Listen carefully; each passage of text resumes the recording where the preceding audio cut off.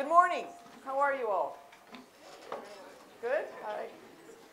My name is Jean Andre. I'm the Dean of the Faculty of Environment, and it's my great honor to be able to moderate the morning session here with you.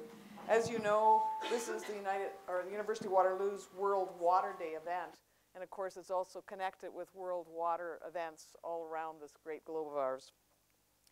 I want to begin by acknowledging that we live and work on the traditional territory of the Neutral, the Anishinaabe, and the Haudenosaunee people. The University of Waterloo is situated on the Haldeman Tract, and this is land that was promised to the Six Nations that includes 10 kilometers on either side of the Grand River. We're truly grateful to be able to gather here on these traditional lands. Now, the World Water Day is an international day to celebrate freshwater, something that that was recommended at the 1992 United Nations Conference on Environment and Development in Rio de Janeiro, and it was adopted by the United Nations Assembly on the 22nd of March of 1993. So now, more than 2 decades later, we continue to gather to celebrate. And so in order to begin to celebrate together, I'm asking Elder Lila Briere to please come and offer an opening prayer. Where's Lila? Here we go. Thank you, Elder Lila.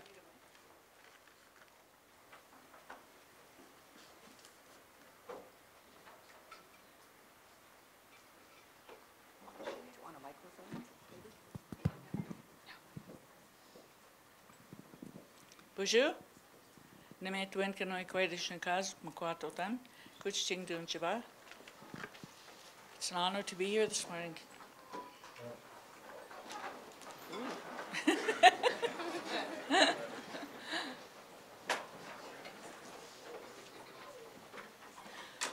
This is the first time I'm doing this, and it's a great honor. And the first thing that I said to myself when I was asked to do this prayer, I thought, I've never done this before. Am I really an elder? And I listened to Josephine, and one thing that she said was, she said, if you want to do something, do it anyway. And I had the opportunity of meeting her, and she was such a gentle spirit. So I'd like to honor the water today and to think about Josephine, and I think of all the energy that she put into the walk. I can't even imagine. Like, I listened to some of the struggles that she went through, and I think about that water and how much it meant to her. And I think we need to have a look at what the water really means to us as human beings. And I've learned to respect that myself, because it's so easy to take advantage of that. We get up every morning, and some of us, the first thing we do is drink that water. And one day we might turn that tap on, and it would be all dirty. But I ask our Creator today to thank Him for bringing us together, that we could learn from each other, and that we could learn respect. And that Mother is suffering right now. And there are times that I cry for her because I see what's happening. I want to share a story with you, and I'm originally from, not originally, I'm originally from up north near Thunder Bay. But up there's still clear water. And I live in Sarnia. That's where I'm residing right now. And the water there is majorly sick. And I remember my partner and I were walking along the riverfront. This was about 11 o'clock at night. And this guy was out there fishing. And he yelled at us and he said, hey, he said, I got my limit. You guys want some fish? So my partner got all excited. And he said, yeah, sure. Yeah. And right away I said, I'm not eating that. So we took it to the house anyway. He cleaned it, and I cooked it, and I could just see the oil on top the grease, the oil from the ships that go by, and I went, wow. And that was new to me, because I had just moved into the area, and I started to see on the ground all the pipelines that were underneath the ground. And I asked my partner, I said, where am I anyway? Because I had never seen that before. So I seen what was happening to Mother Earth, and I thought, wow. I would look at everything every day, like, the air was different to me, the water was different to me, everything was so different. And I lived there for 7 years. Working at an agency down there, and then it became my home. So I know I'm here for a reason, and I'm here to learn. And I know that I feel that suffering that's going on. I seen a picture one time of somebody drew of Mother Earth, and her hair was long and beautiful, but on top of her hair was garbage and plastic bottles, and the water beside her was dirty. And I said to the person that drew it, I said, you need to share that picture with other people, because sometimes people can't see. So we all need to pull together and do our part. And that's what I'm asking Creator today, is that we open our eyes and that we learn from each other. That we take responsibility for our water. It's not only an Indigenous problem, it's everybody's. It's going to affect all of us. So I just want to say miigwech to Creator, ask the spirits to be here today, to teach us what we need to learn, and to bring us together as one. Miigwech. And now we will, and now I'm going to ask the Indigenous Student Association to lead us in a song. Elder Lila, I don't know if you want to join the students. Yeah, that would be great. And you might want to tell us a little bit about the song as well. Yeah. Thank you. Hello, everyone. So today we're going to sing a song called Nibi, and it's written by Doreen Day. And the song, what we're saying is, water, we love you, we thank you, and we respect you. So we're going to come a little bit closer together, I think, because it's a song where, yeah. So we'll just get started. Do you want to come this way a little bit, just so that we're okay? Get ready. Nibe. Gizage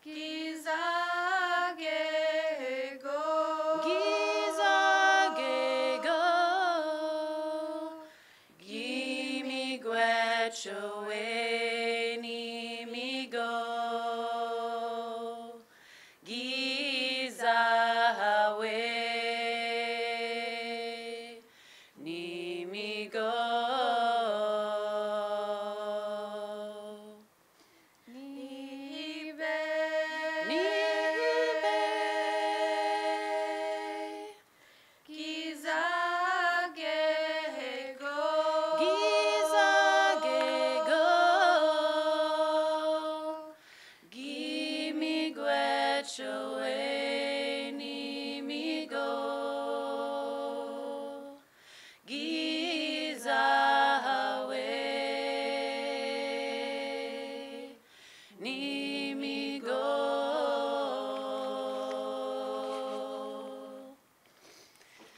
Thank you. Thank you very much.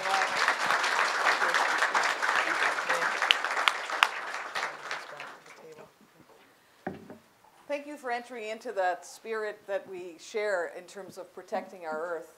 And I would like now just to give Elder Lila a small gift on behalf of the University of Waterloo. So many of you know that International Water Day has been celebrated for many years. And many of you also know that there's still many challenges ahead of us. Just to provide a very brief sort of context, in 2015, the world came together, 193 countries, to endorse and commit to meeting the United Nations Sustainable Development Goals. And goal number 6 basically commits us by 2030 to provide clean, accessible water and appropriate sanitation to all peoples of the earth. But we know that now, still, about 29% of the people who live on this globe do not have access to clean water. And we know that in Canada, that also is true, that many people do not have access.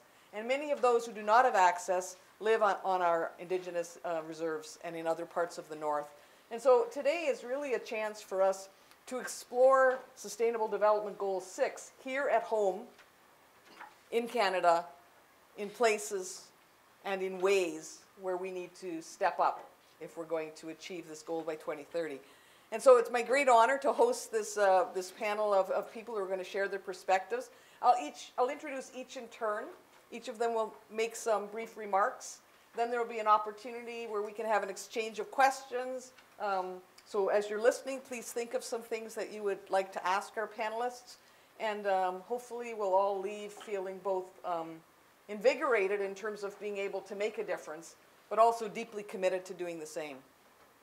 So our first speaker today is going to be Lydia Hwitsum, who's the Cowichan Nation from British Columbia. She's the principal there with her Hwitsum consulting firm, and she's on the board of governors for Royal Roads University. So welcome very much, Lydia. Thank you.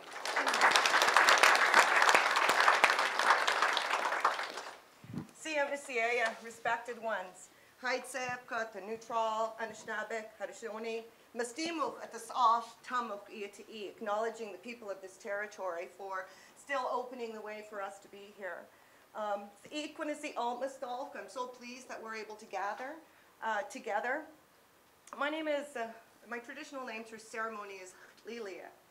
That name belonged to my grandmother, and that's how we connect and remember the generations before us in terms of our ongoing place in the world.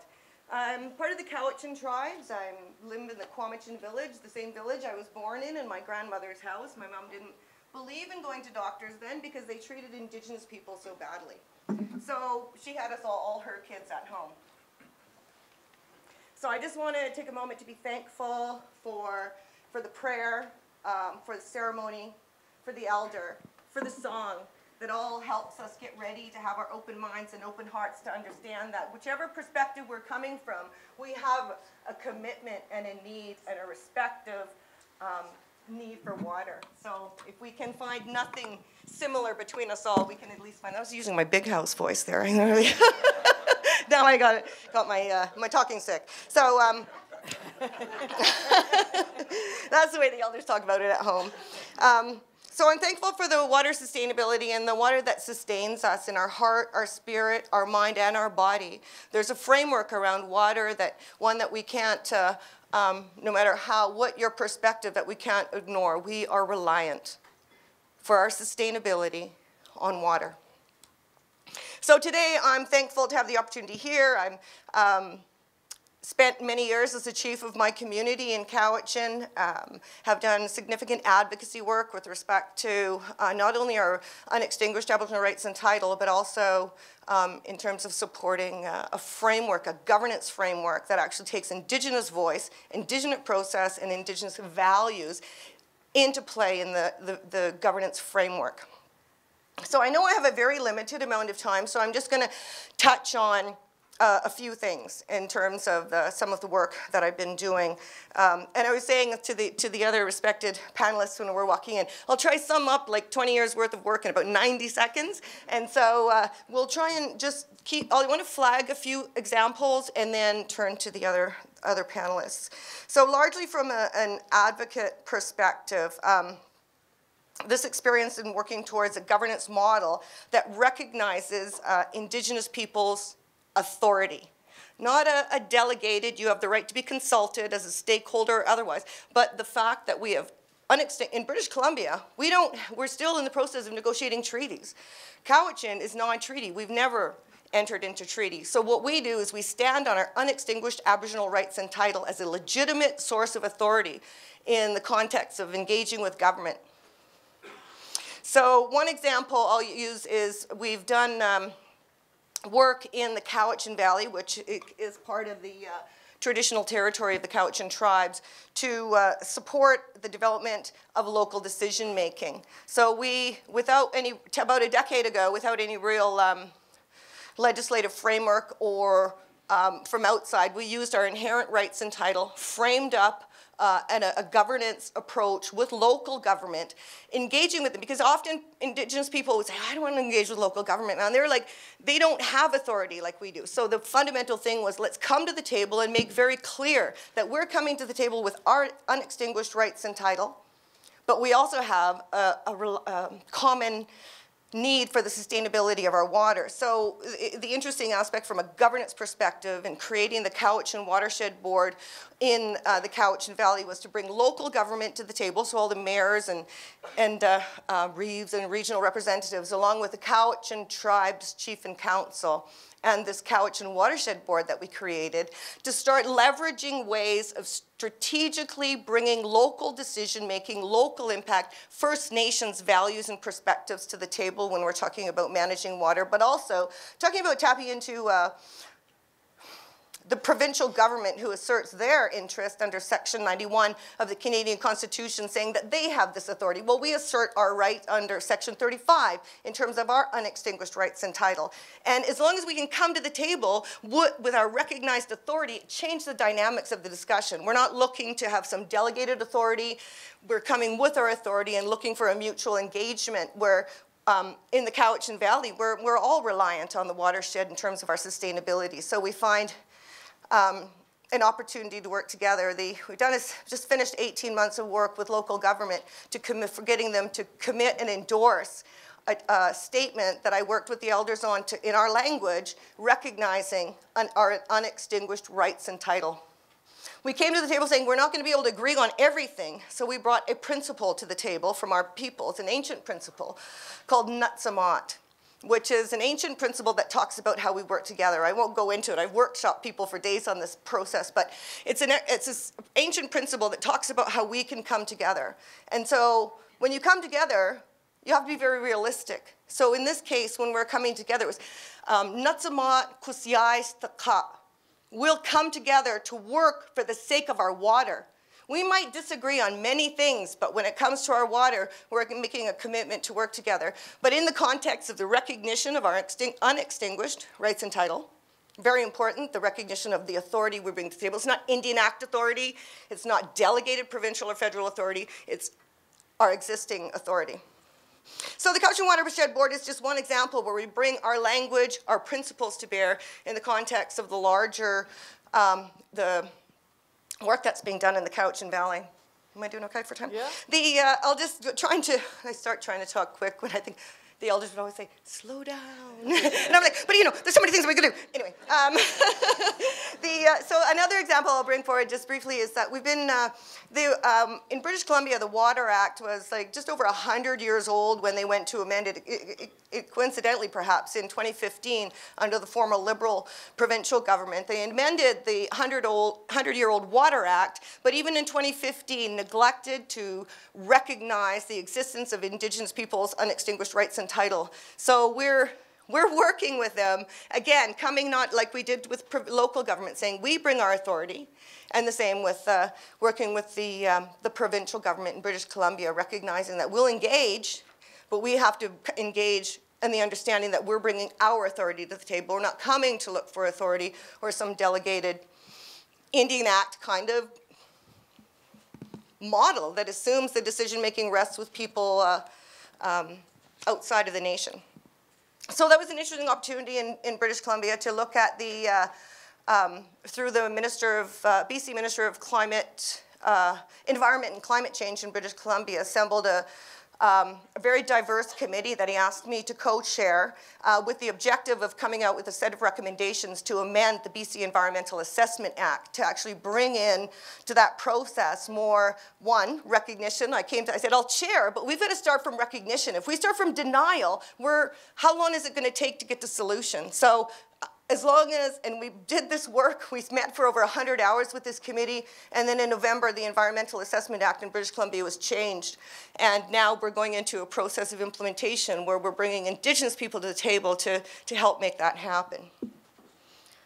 One of the main reasons I accepted it is because the minister said they wanted to incorporate the UN, the principles of the UN Declaration on the Rights of Indigenous People into British Columbia law. And I said, yeah, I'd like to be part of that because it's so key and important.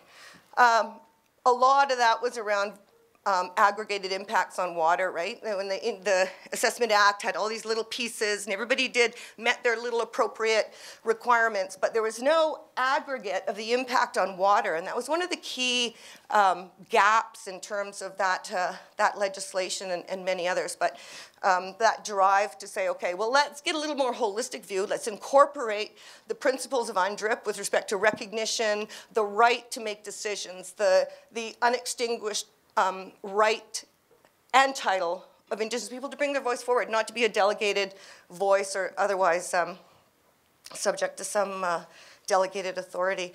So there's been lots of work over the years in our territory where take one more minute just to talk about the treaty negotiation process in British Columbia. It was just since the 90s they engaged in a tripartite treaty negotiation process in British Columbia that First Nations have had the opportunity to engage in. And one of the aspects of the treaty process is you could do interim measures, and which makes a lot of sense. And I was at chief at the time, and I was like, oh, I want to do an interim measure to protect this culturally significant area. No, no, no, no. You're not in stage 4 yet. You can't do that. I'm like, show me where it says we can't protect our culturally significant land. So we pushed, and even in that context, we're able to protect.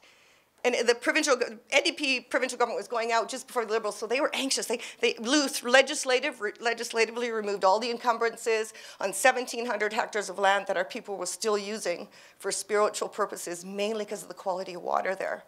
So I won't take up any more time. There's so much work to be done. I'm thankful for the presence of everybody in this room and those that have convened this work, and look forward to the discussion going forward. In my community, you lift up your hands to thank you. So I lift my hands up to you all and thank you for your presence today.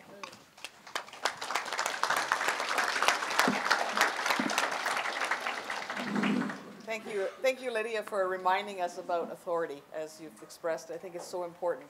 Our second speaker is Kathleen Padulo, and she is from the Oneida Nation of the Thames, and she is the Director of Environment for the Chiefs of Ontario. So welcome to the panel.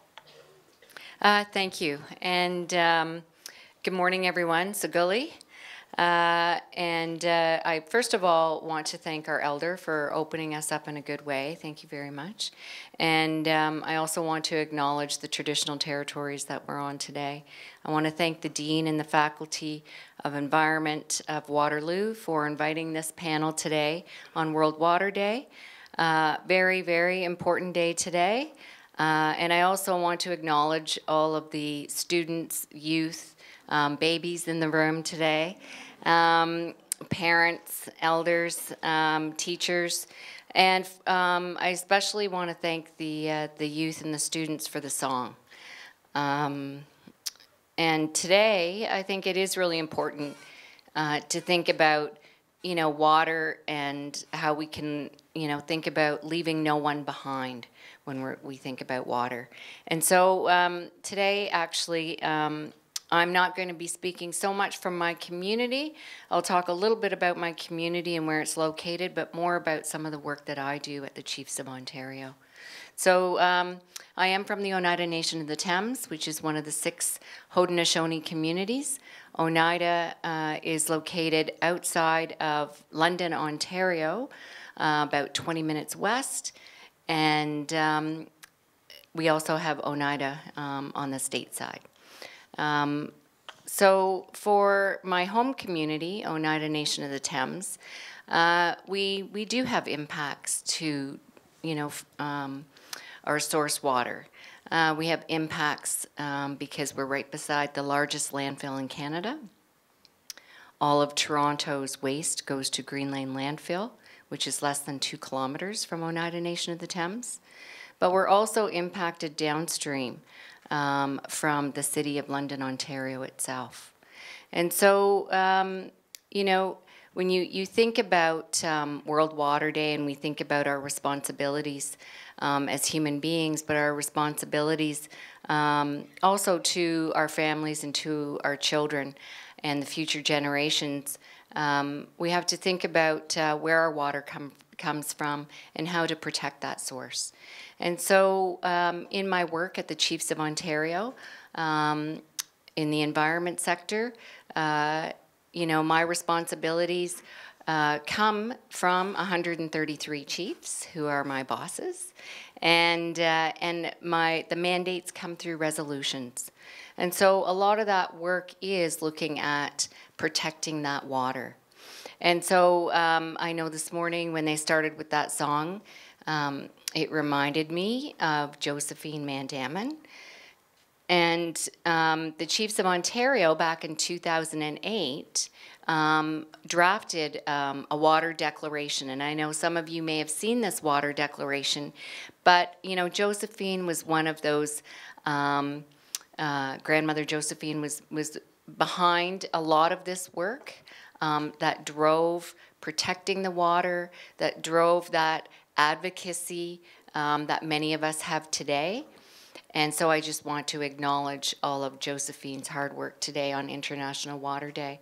But the Water Declaration came about in 2008 from ceremony, but it was prompted from a lot of policy that was driven provincially and federally. And I know our first speaker spoke a lot about, how policy is driven and how it impacts our lands and our culture. And for me, today, thinking about World Water Day and thinking about this Water Declaration, the Water Declaration speaks to Indigenous responsibilities and taking care of the water and taking care of ensuring that we pass on those teachings and those responsibilities. And so it's really important to acknowledge that today. Some of the other work that I'm involved with, I do a lot of work with Deb McGregor, who you'll be hearing from shortly. And it's great, because I think that through the work that we've completed at the Chiefs of Ontario on the Canada-Ontario Agreement, on the Great Lakes Water Quality Agreement, I know Deb can attest to this. Indigenous peoples have been fighting for a long time to be included as part of these negotiations. We've been on this land for thousands and thousands of years, and so it is really important to acknowledge the Indigenous peoples who are here. And so we do a lot of work on the Canada-Ontario Agreement, which is coming up for renewal, and so we really do hope that Indigenous peoples are acknowledged, in the Canada-Ontario, potentially Indigenous Agreement. So that would be something to strive towards. And also today, I know that the Chiefs of Ontario will be putting out a statement on World Water Day, and we're also going to be putting out a statement and some of the work that we have done previously with Human Rights Watch. So back in 2016, when we got our new Liberal government back in the House, I went to Geneva with some women to tell their testimony in front of the United Nations rapporteurs, to talk about what it's like to grow up with unsafe drinking water, what it's like to be a caretaker and start your day every day with boiling water. So that's what this report is about. It's called Make It Safe, Canada's Obligation to End First Nations Water Crisis, and we are talking about a water crisis. So today, we still have over 48 First Nation communities in the province of in Ontario that do not have safe potable drinking water. So they're on a boil water advisory. We have communities that are do not consume. They can't even drink their water. And so there's a lot of reasons for that. There's a lot of issues. There's a lot of concern. And so I think today it's also really important to work together to look at what does it really mean, truth and reconciliation? What does it mean when we talk about UNDRIP? Well, I think for me, it means that we all have a responsibility. We all have to work together to ensure that everybody has basic human rights, and some of those basic human rights are safe, potable drinking water. And so with that, I'm going to leave it at that, and thank you very much.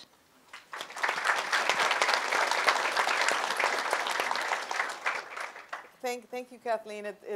You, as well as Elder Lila, reminded us that it's in our backyard. When you talked about the landfill, and you talk about many of these First Nation communities that are close to us without potable drinking water, it brings it very close to home.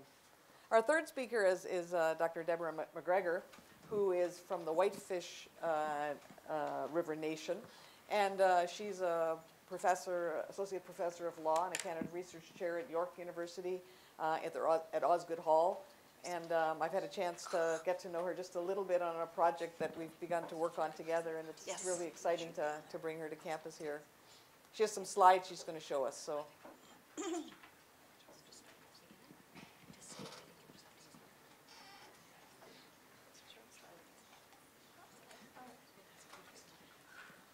Very rarely in a room with a clock, so that actually works. Yeah. So,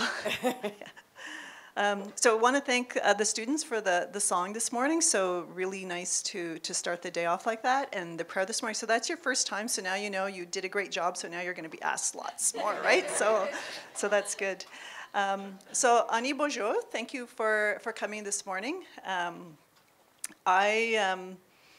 Yeah, it's really hard to try to jam all this into a few minutes. And just so you know, being an academic is like being a student, except a bit more intense. So that meant, last night I was reading through the questions very carefully and went, oh, those are like really big questions to do introductory remarks. And then I thought, even though we were asked to send it to Nancy a couple days ago if we did a presentation to do that, I said, no, I think people should see some images. It was just a better way for me to convey what I wanted to convey around talking about the work that we do and where we come from and our communities. So I thought, so that's why I did that, just so you know we still do stuff the last minute sometimes when we're academics.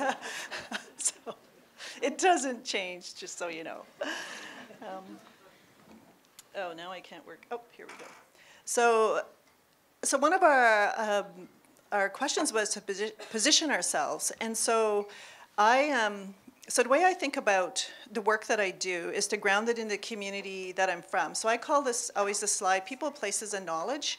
And my family, like where my obligations lie. So a lot of my obligations lie in terms of who I am, and I didn't introduce that. I'm a Makwa clan, and I'm from Whitefish River First Nation, and I'm an Anishinaabe. So a lot of that drives the work that I do, and where I'm from. So you see the symbol of the Anishinaabe Nation and the clans, and I'm the bear, or the Makwa clan.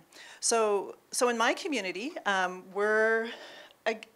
I don't want to say lucky because it shouldn't be luck. It should be the way it is. Our water quality, I guess you could say, is pretty good. So when the Ontario First Nations Technical Services Corporation, which is a technical, scientific sort of engineering body that tries to address the challenges that First Nations might be facing around water, does their water quality competition, we often win. But that water quality is coming from the treatment center, like the public. It's actually not the actual source of the water.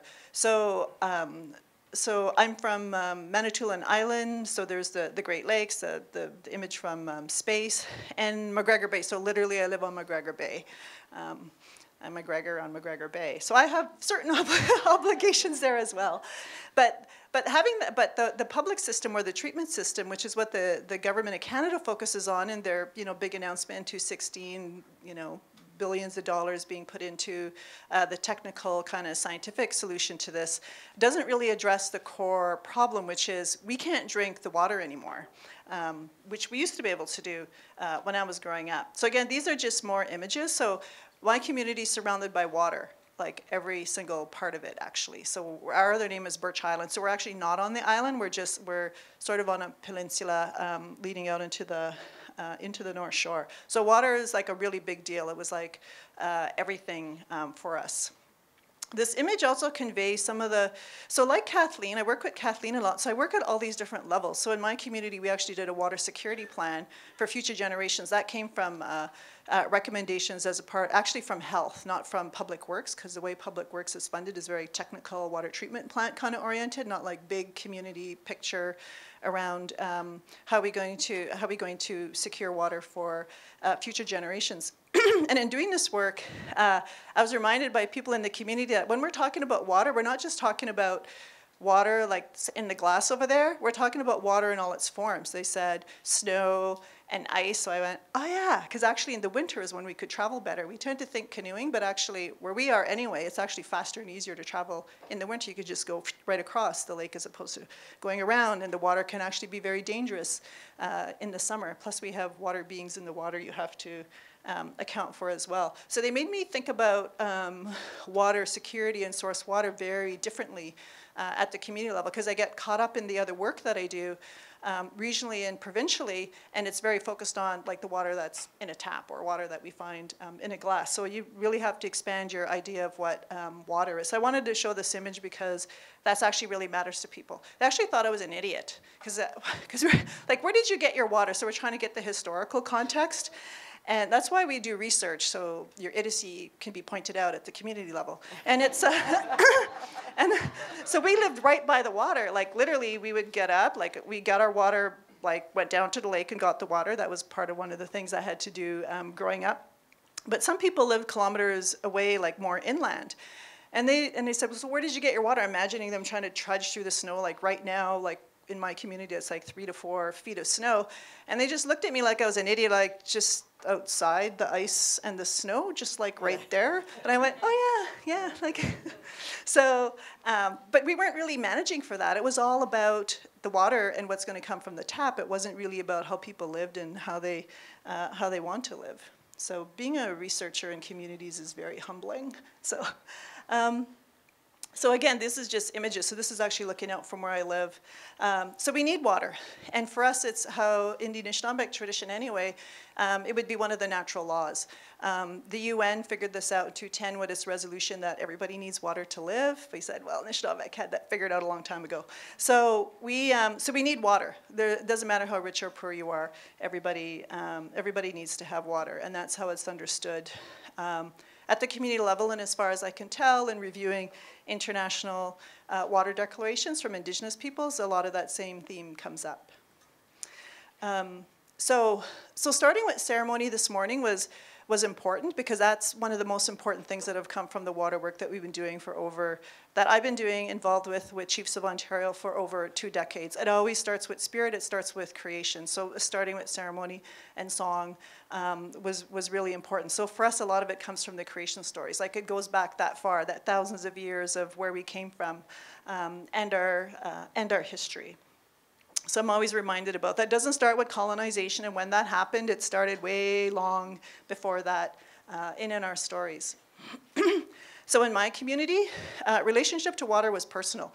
So I could go down to the lake and go get water. Didn't matter, minus 40, break the ice, go get water. That's how we got water.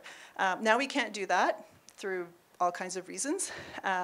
So even though we have the best water that gets tested, it's actually not, because that's like the water that's coming out of the tap, right, as opposed to the water, the lake, McGregor Bay, or all the different names that we have for water. So for us, that relationship was personal. And I didn't really think about how important that was until where I live, actually it happened again this winter, the lines froze, so then we had to get snow and ice to go get water. And I sent my son down a few years ago when this happened, gave him a pail and said, go get water. He comes up a few minutes later and I'm like, well, where's the water? He goes, oh, there's ice on the lake. And I'm like, well, you have to break the ice to get the water. It just, even though it's my son, one generation, like he doesn't have that same connection to the water. So that's already been broken in one generation because we can't drink it. So this relationship to water gets disrupted through these other places. There's a duality to water, as I mentioned. It's dangerous to actually, because water can take life as well if we're not respectful. It can do that. So we didn't go frolicking the water willy-nilly. Like there were protocols before you entered into the water. And respecting water laws, we understood them. So water has its own laws. So Canada's generating laws around water, the province is doing that. But water actually has its own set of laws that it follows through natural law. So we understood that and respected that. And respected the water beings that live in the water. So we tend to focus again on the H2O, but in working with community, it's like way more than that in terms of the work that we do. I just wanted to show you images of water, so we're talking about water so you can actually see it.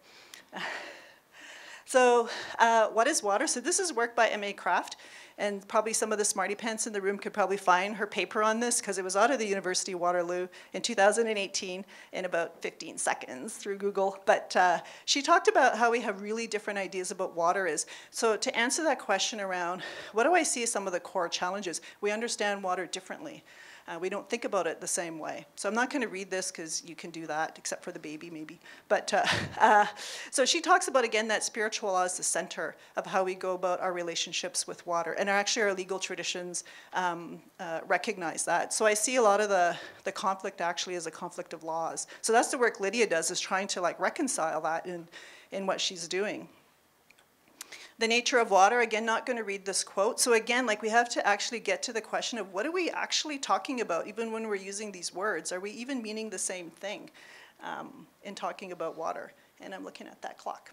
So I wanted to give an example. So how we understand water. So this is my shots of my family. So we do our sugar bush, which is about this time, except the snow is really deep to get in there. And so that's the sap, and that's really important to us. To us, that's a really important water, because for the Anishinaabe at this time of year, we'd be dealing with major food security issues. It's really hard to hunt. The snow is really hard to kind of maneuver at this time of year.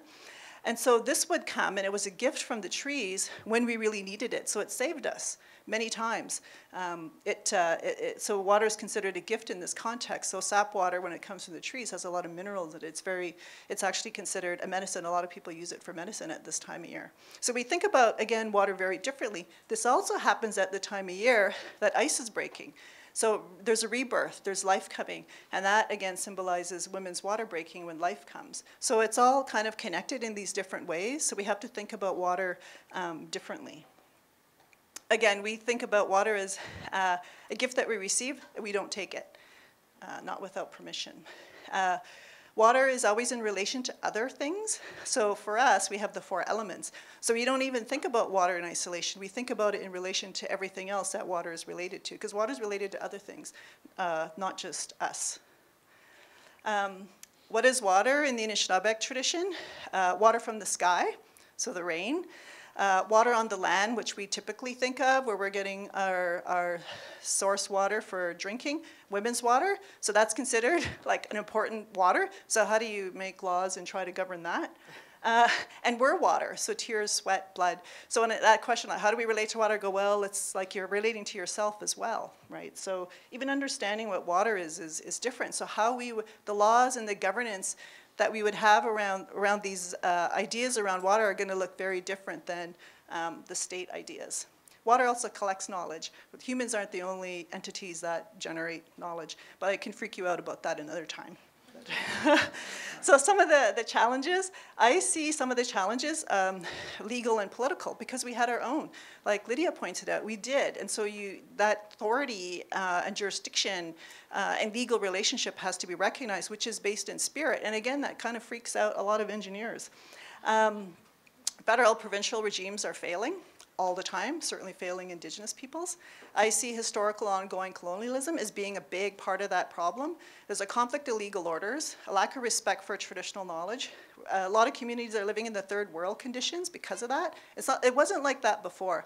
The reason why that's sort of, I'm focusing on that a little bit is I was on a panel where people are saying, we're living in these third world conditions where we can't get water from the tap. And I'm like, actually, I grew up where we could get water and I preferred that. And that's actually what a lot of people want to be able to do. Like getting water from the tap actually doesn't solve the water problem. So, you know, and that's because of colonialism. It wasn't like people signed up for that. So undermining of Indigenous jurisdiction and our severed relationship with waters. Even that example that I gave of my son, even in one generation, that's changed dramatically. Even how I related to water was different than my grandparents, because I grew up in the Great Lakes where they said, don't eat the fish. If you're a woman of childbearing age, you can only eat 2. And it's like central to our identity. So that was different even than the generation before me. So the impact has been quite dramatic. So this is when we were doing our source water protection plan, our water security plan, part of it was trying to revitalize our own traditions and connections to water. So it wasn't only the technical kind of things, it was also the cultural, the spiritual. So this is taking the kids out from the daycare on a water walk, and grandmother Josephine Mondaman was part of our work, because she's actually not too far from my community. And as Kathleen pointed out, it's also living up to our responsibilities, but rights also comes responsibilities. So this is actually a shot from Chiefs of Ontario Youth Elders Gathering on water. We actually have to be on the land and waters in order to have a relationship with it. Hard to have a relationship with water in a cup, but you can. You can. And thank you, miigwech. Thank you.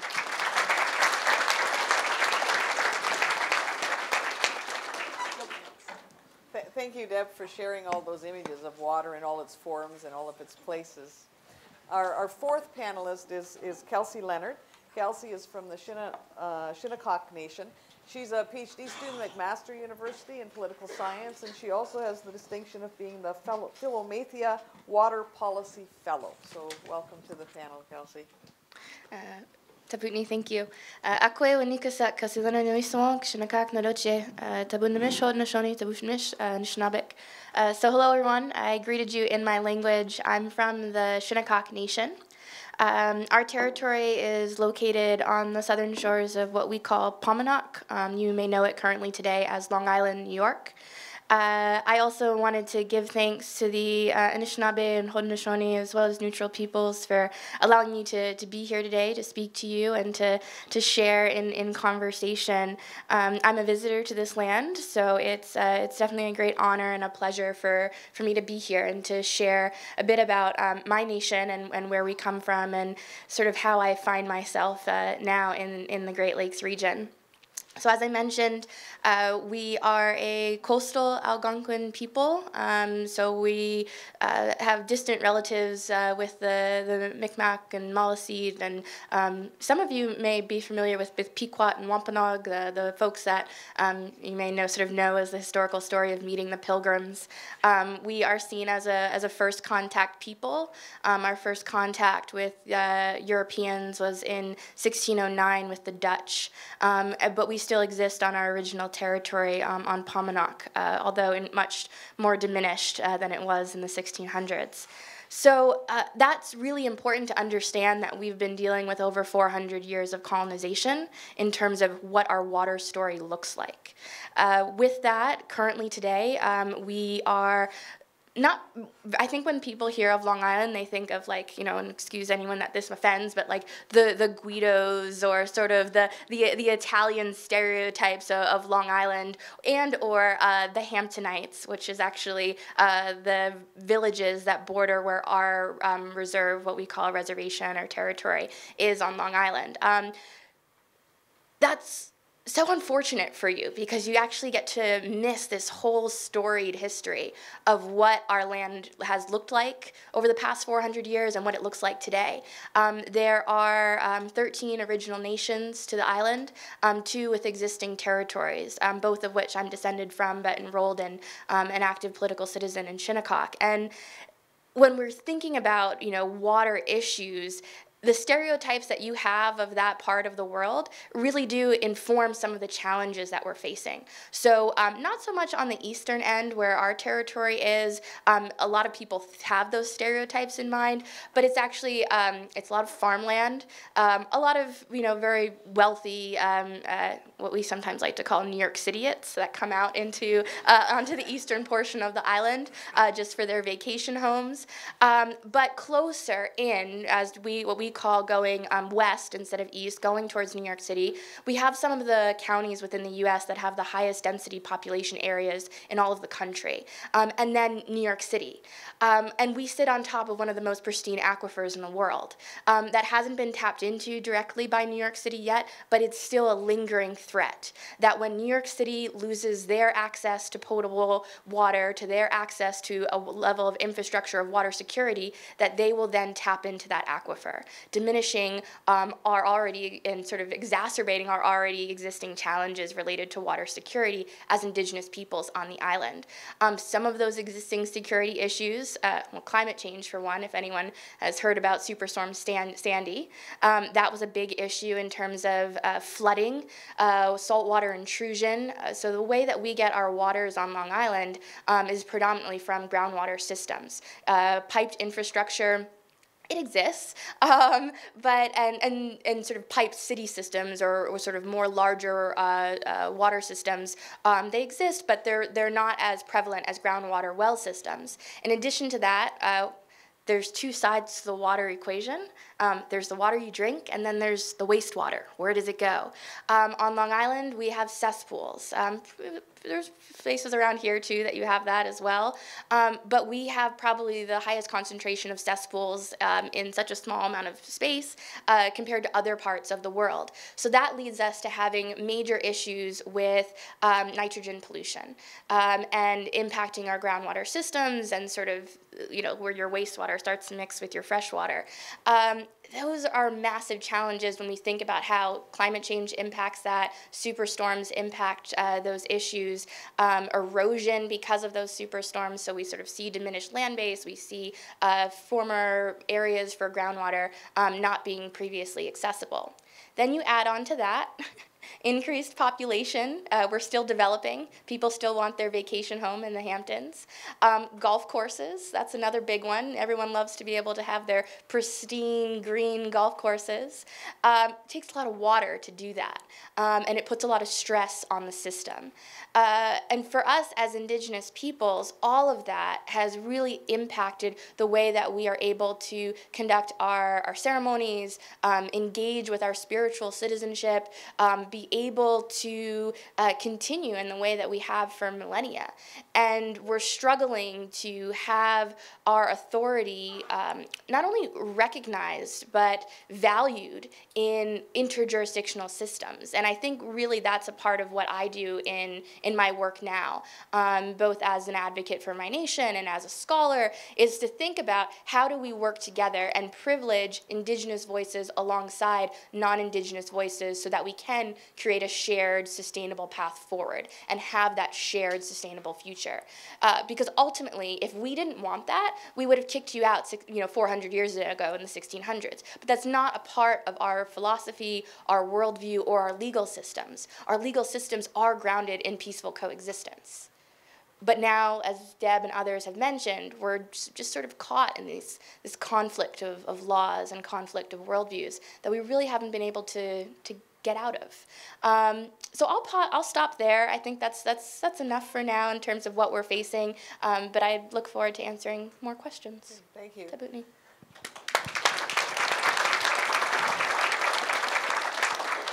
Thank you for reminding us also about how complex water issues are from a political, a social, a cultural perspective, but also from a natural perspective in terms of storms and climate change. I know these are themes that the Water Institute is interested in as well. I'm going to let the audience ask questions in a moment, but I'm going to ask you the big question that I think is kind of like the elephant in the room.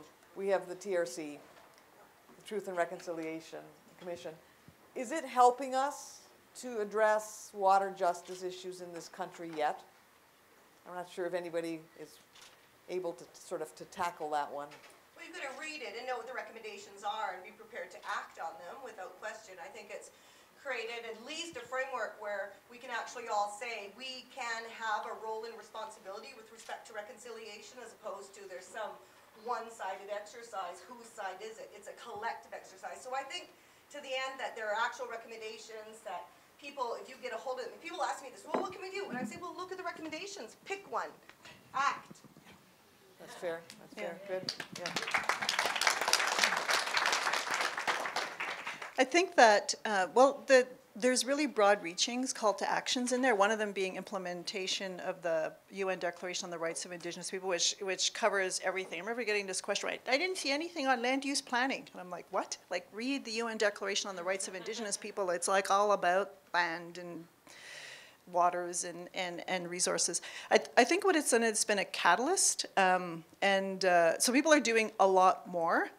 Seen this in across the board in a lot of different institutions. But what I find is they tend to be doing a lot more of the same thing, as opposed to transformative things that it actually called for. Like, it actually called for a transformation of the relationship. And the universities are guilty of this too. I just go, you're just doing more of the same thing. You're actually not transforming how you go about doing things, and that's actually what TRC called for. One part of it that I paid a lot of attention to is, so when the commission was established and they were doing their work, they had an elders and traditional knowledge, I guess, committee or advisory group, and what the elders there said was, you're not going to achieve political reconciliation until we reconcile that relationship with the earth itself. And so you have, and you do that through Indigenous laws and jurisdiction and governance, like how we did that. So that, because almost every commission, Ipperwash, Royal Commission said, that's almost like a core of a lot of the problems. So until we reconcile that as people to the earth itself, to the land, to the natural world, we're always going to have these other challenges. So I think, you know, in some places it's kind of been taken up, but it's so focused just on people. And if there's anything to understand about the Indigenous worldview, not that I speak for all Indigenous peoples in the world, because I don't, Anishinaabeg anyway, is that it always goes beyond people, always. And that's one of the things I said about reconciliation, it always goes beyond the human dimension. So we have to think a lot broader than that. So it's called people to do that, and it's called for transformation. So we still have to tackle that transformative part, as opposed to let's just do more of the same, which clearly is not working. So we need to do things quite differently. Yeah. So that's... And that is the big challenge, yeah. But thank you for sharing that. Should we go to the audience and ask people for questions? Yes, please. I have a question. Yeah, it's her question. How many people in this room have read the Truth and Reconciliation Act? If you just show your hands. Be honest. And I think that's really interesting, because we're all here to listen to you, and one of the things that we could do is just read it, right, and act. And so I think if we could all go home and just try and read it, if you haven't. Maybe we could ask for a second show of hands, and who will commit to going home to read it? You get it online. Fantastic, there we go, that's progress, little by little, all right. Thank you, all right, please, I have yeah. a question. It's similar to that.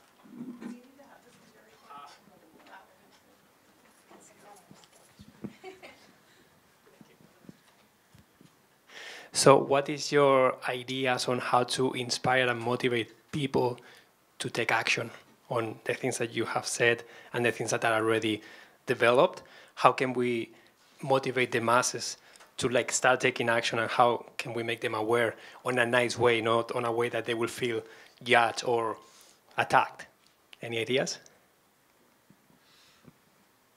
Well, I know one of the things that's really driven in the Cowichan Valley, driven people together, is this business of crisis, right? Do we have to get to the point of drought and flooding before we actually look around and say, okay, the water is going to go where the water goes, and if we don't work together, there's just a complete lack of understanding. So I think the idea of being able to at least look around in your community and recognize where there is crisis, because we're not without crisis in this country with respect to water. And if that can't motivate you, because as long as you're comfortable and you turn the tap on and it's all good, you might not be so motivated. But you're thinking about where is the crisis is part of what's happening in this country, and we're, as Canadians, as citizens, should be thinking and having that real commitment and opportunity to take a step without being prodded.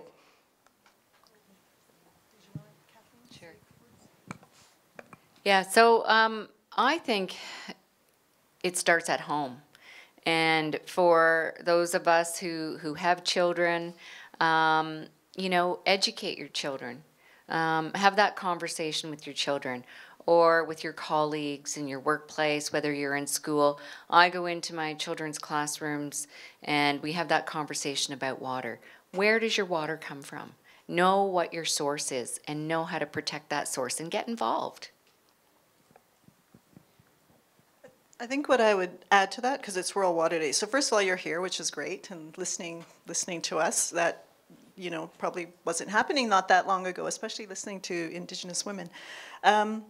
So one of the things that, so I would say participate in things that people have already said. So different communities are doing things, Six Nations, Toronto at Water Allies, a water walk, just getting people involved. Like, that's actually what water looks like. It's not just coming out of the tap and in our water bottle and out of those refill stations. So people get more of a sense of like the real kind of embodied way of relating to water, I think, has to happen. So it's like getting outside and trying to reconnect.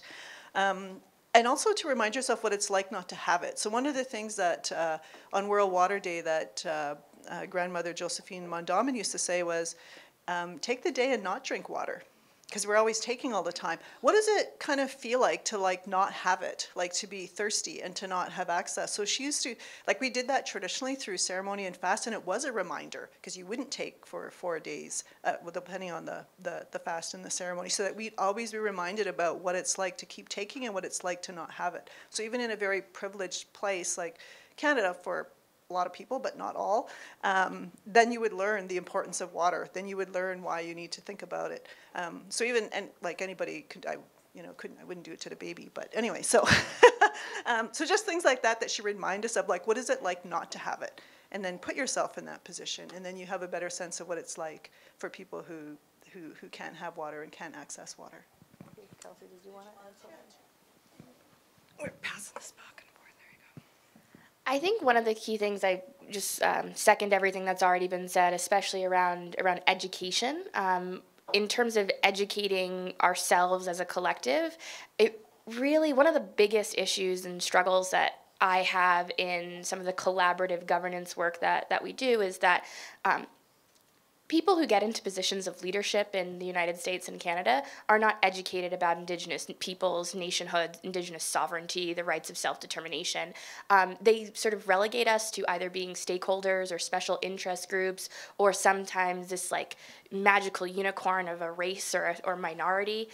We're not that. We're citizens of nations with a political identity and sovereignty. And until that is fully realized and people understand the longevity of that political identity, it's going to continue to be a struggle for us to actually sit at the table collaboratively and create that shared path forward. Thank you. That's a powerful message for all of us, I think. Yeah, thank you.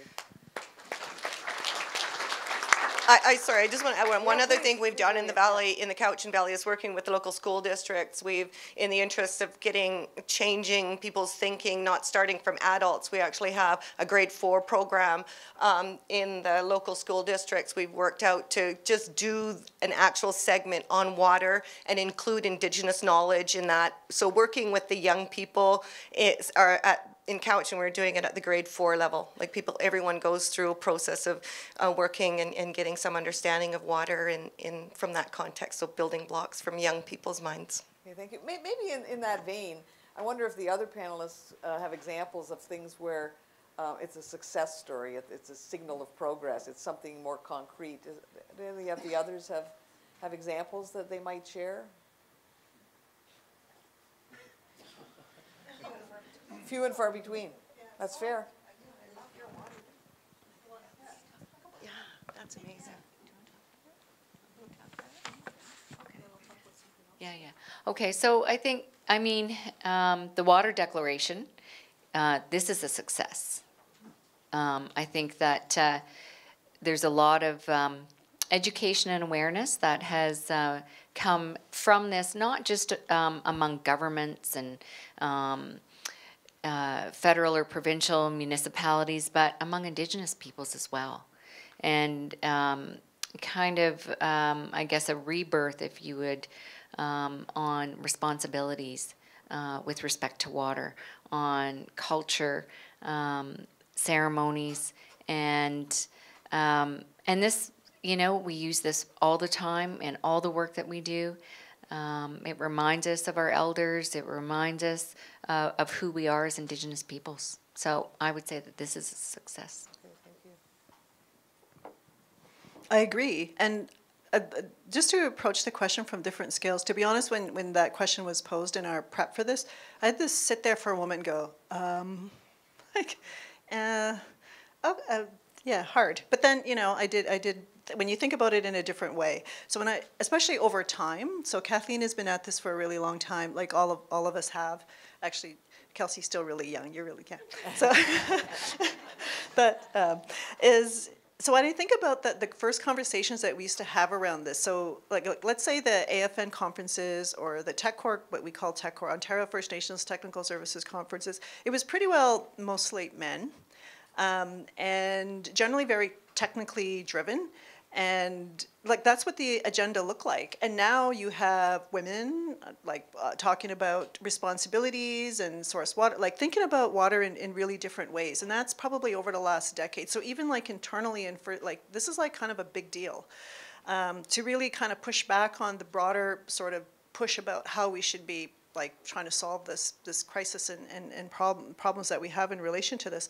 Same with even in the recent, Kathleen was there, I missed it because I had to I frequently double book myself. But anyway, so triple book myself is the AFN Water Summit or Symposium about a month ago, I think it was, maybe less than a month ago. So really centering again more the voice of women, because women in the Anishinaabe tradition, I don't want to speak for others, generally had the responsibility to speak for water. And that's different than even 10 years ago, where I remember there was this panel of men, and Sue Chiblo and I and others were sitting there going, it really should be women doing that. And the first thing, and it was a panel of men, and the first thing that the man said was, it really should be kind of women up here doing this. So eventually it did shift, like it did kind of shift, right?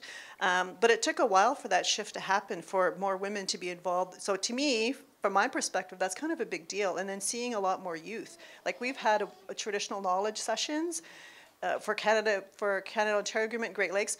When I started this 20 years ago, it was only men. Now, like I think it's predominantly women now. So that's like a really huge change. So you get a different conversation, you get a different narrative, you get a different set of responsibilities being talked about. A lot of the focus used to be on rights, and it still has to be, because unfortunately they're still being violated all the time, basic human rights, Aboriginal and treaty, constitutionally protected rights, rights as we understand them. But now you hear people talk about rights and responsibilities, inherent rights and responsibilities. So that's part of the conversation now. So to me, that's a big shift, because it means anybody can do that, whereas before it'd be, well, we'll leave that to the politicians and the advocacy groups to deal with the rights issues, but now it's like responsibilities like everybody's. So everyone can now contribute and do something. So I think to me those are really big deals in terms of how the narrative has changed and the role, the emerging role of women. And as Kathleen pointed out, just understanding water in different ways is starting to happen more at the community and different levels. And I think, Indigenous peoples have shown leadership, and I think maybe it's just the circles that I'm in, it's starting to show up in other people's radars, and that's a big difference. Like, that's a huge difference. And then support for that. But in terms of specific examples, I can think of one specifically with Rainy River, because again, I had to really think about this. So they were doing a lot of watershed work, like restoration around watersheds. So really working with local people, farmers up in that area. So Rainy River is up in northwestern Ontario. So they did that over a number of years. And so that required a fair degree of collaboration with others to do that. And they were able to restore, and they were able to work on improving water quality as opposed to just this damage control, right? Like that's the mode we're often in a lot. So they're actually restoring and moving along in that kind of direction. So they were doing a lot of that work. And then I think of today, so some of the work of Water Allies, for the water walk, anybody can go, anybody can start learning, people can start participating, starting to actually feel like what it's like to kind of be around water. This is kind of where it's coming from. This is what it does at this time of year. So actually learning from water itself. So I think those alliances are starting to be built, but it has to be Indigenous peoples taking the leadership and allies saying, okay, what do you need? What can we do to help? As opposed to saying, oh, I understand your problem and this is what I think the solution is. Hasn't worked out that well for us as Indigenous peoples. So that's the way I sort of thought about answering that question. But it took me aback at first, and I'm like, geez, like what has changed? But over time, when you think over 10 or 20 years, it actually has changed quite a bit in terms of how we talk about this, and this declaration reflects that. And it's kind of like our marching orders forward in terms of the advocacy work that Kathleen and others do. So hopefully that was what you wanted or needed, and that was helpful. Kelsey, did you want to add something? Yeah. One moment. Yeah, just one moment. We'll have this response, and then we'll come to you for a question, okay? Yeah, I think one of the things that everyone has noted is, or that I just wanted to highlight from what everyone has noted, is that these developments, the change in women's representation, it wasn't just like, oh, for the past 100 years, women didn't want to have that seat, right? These are the symptoms of colonialism that are replicating in our systems. So the fact that if you look at the original Indian Act, only men of 21 years of age could hold office or vote. So we were purposely excluded we had our franchise rights stripped of us. And even if we didn't sort of necessarily have franchise rights in the way sort of Westphalian systems think of them, we had other political and legal ways of organizing that were taken from us. So when we think about, what are our successes? I mean, it's kind of like asking what are the successes of the U.S. in the past 100 years related to water? That's a big question to answer. So, but there are successes, I guess, is the short answer. There are so many because there are over 600 First Nations, on the Canadian side, over another 600 tribal nations on the U.S. side, and then multiple Indigenous communities and nations that are not recognized by Canada or the United States. So we get into nations, in sort of the proliferation of the thousands that all are working to protect their water because water is life. I think that is generally a commonality that is shared amongst us, but the way in which it is enacted is very different. But there are successes, and I think one of the things that has really brought us together in recent years is the passage of the UN Declaration on the Rights of Indigenous Peoples in 2007. That can and has been a very formative and grounding declaration in sharing our shared struggles, but also our shared successes. Okay, thank you. I have two questions, one here, and then I've got Larry, and then I think we might be, if I have time, I'm going to come back to you, but we are also going to be wrapping up fairly shortly. So let's deal with these two, and then we'll see if we have time for a third one at the back. Okay, please. I got a question regarding, thank you. I got a question regarding data gathering, because a lot of topics, was covered by Lydia, the one from Cowichan there. You touched on that. The BC government, as many of you are familiar, the Gordon Campbell Christy Clark era made major cutbacks to BC forests, BC environment, and that resulted in major cutbacks to data gathering in terms of groundwater, surface water, water quality, water quantity, and so on and so forth. And especially in physically complex physiography, very complex groundwater surface water interactions in BC with the mountains and the terrain, plus often sparsely distributed areas and a lot of mining and resource extraction going on. There's a lot of lack of data gathering going on, and the problem is we don't know what's out there. So there's maybe a half a dozen water scientists in BC. There should easily be twice as many. That's in the BC government. And the problem is we don't have enough data being gathered. There's basically no technicians gathering data. That data is critical to making decisions regarding drought and flooding. And it's not just the... Could I get you to ask a question? Yeah, though, just well, so that's we the can- question. That's yeah. the background. So what do you think about doing that in the future? Do you want to be involved in that? Do you have people who can be hired for that position? It would be really good if we could have that, because you people live on those remote areas. And if you could gather data, then you could also use that information in getting us in bolstering the case and how to manage the water better when crises happen. All right, thank you. Yeah. Okay. Thank you for the question. It's critical, right, in terms of you have these little pockets of data that get that never get aggregated to give you the full story. Part of one of the successes of creating the Cowichan Watershed Board, and this is something I did like over a decade ago. I just reached out to the regional district chair and said, look, we're not making collective decisions or aggregating data or even collecting data necessarily that's going to help us make the most informed decisions we can. And so when we created the Cowichan Watershed Board, part of that was the science and traditional knowledge aspect. So we created little committees that would incorporate both traditional knowledge and science, and started to get resources to start aggregating our own data. And then so once we start to aggregate data, you know, our youth are going out and testing, we're engaging, and they're connecting with water, but also bringing, so I mean, you get this development of a database, but it has to be connected to other data that's available so we can get that aggregate and get a good understanding of the best, whether it's policy or governance decisions we make in support of sustainability. So where it starts, definitely what we've been doing is starting to aggregate our own data, but also tapping into the provincial government and really working with them around particularly this work around the Environmental Assessment Act. One of the key things that everybody is very concerned about is we have all this process we go through, but there isn't an aggregate of the impact of water on water in British Columbia. So that's a lot of discussion about that. How do we make those linkages? How do we start to trust each other with our data? You know, is part of the challenge that we have. So that's part of the work we've been doing, is saying, look, we're all reliant in the Cowichan Valley, in this particular Cowichan Watershed Project, we're all reliant for our sustainability. We're all human beings reliant, so let's start there and start collecting our own data and then advocating for the development of the larger database that supports the decision making, and also getting out there and doing the testing and getting the data. Okay, I'm going to have time for a very quick question from Larry, and then we're going to get into closing, because I know some of our students have classes at 11:30. So.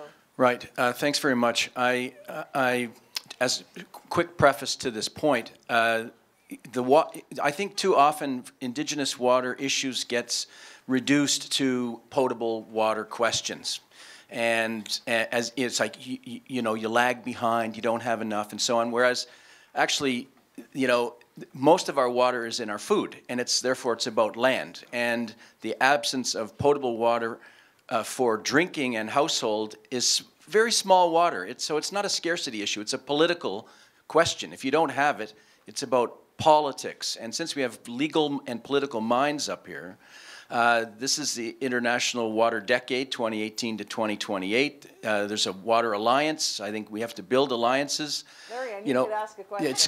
It's coming, Jean. I gotta come now fast. The question is, you know, I'm talking about political strategy. So, you know, what is a point of entry that we could we rally around? So, for example, in Canada, could we rally around the Canadian Water Act and its updating, for example?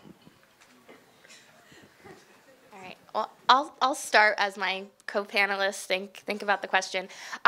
Firstly, I was starting to see all of these notations about excitement for World Water Day around Indigenous peoples circulating on social media over the course of the week. And it constantly was saying Indigenous peoples lag behind in access to water security or potable water. So thank you so much for using that phrasing, because it allows me to bring it up. If you look up the definition of lag, it means to fall behind in movement or development. See, that actually places the agency or the responsibility of falling behind onto Indigenous peoples, when the reality is that colonialism, both past and present, ongoing acts of colonialism, have stripped us of our agency. So So we're not lagging behind on anything. We have been purposefully and systematically excluded from the processes of water management in this country and other countries around the world. And so until sort of white settler modes of water management decide to recognize indigenous systems of water decision making and co-manage together, we're not going to see any real political, legal changes that manifest a shared sustainable future. So for me, it's to say settlers need to acknowledge their past and current wrongdoings before we can even attempt at any form of decolonization. Okay. I am going to, yeah, thank you. The last comment? No? I've been asked to wrap it up, Oh. so I think I should play the role of the chair. That's what they asked me to do. And I'm going to ask Bernie Dunker to come up and just close our session quickly. Bernie is the Associate Vice President of Research at the University of Waterloo. Well, wow, what a fantastic session. I think you've given us so much to think about in terms of the discussion today to inspire us all to work towards more success stories in the future. On behalf of the University of Waterloo, the Office of Research, and the Water Institute, I'd like to sincerely thank the panelists for your informative and important perspectives, and to thank Dr. Jean Andre for doing a fantastic job of moderating the panel this morning. Thanks. It's important for us to step back and think and analyze and to examine how it is that a country like Canada can fail to provide safe drinking water for all. We've learned about the complexity of this issue at this morning's panel, and I'm sure all the audience members are going to go away with a lot of ideas and motivation about how we can all work towards a day when there is safe drinking water for all in this country. We have a small gift to thank the panelists for joining us today. We'll be offering you tobacco with respect and gratitude for sharing your time and experience with us today.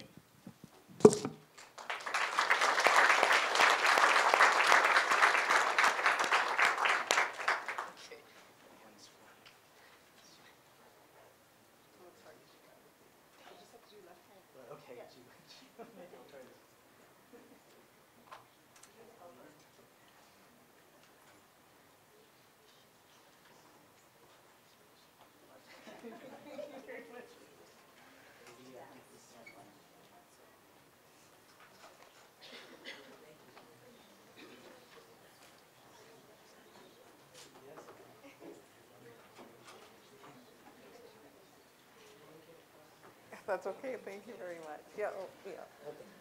So this closes it up? Yeah, okay. All right.